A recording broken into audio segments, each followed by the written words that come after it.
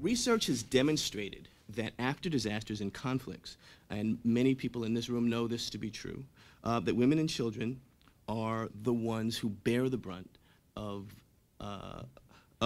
abuse, and particularly using rape as a political tool, and not use and being able to intimidate political participation through the crime of rape. And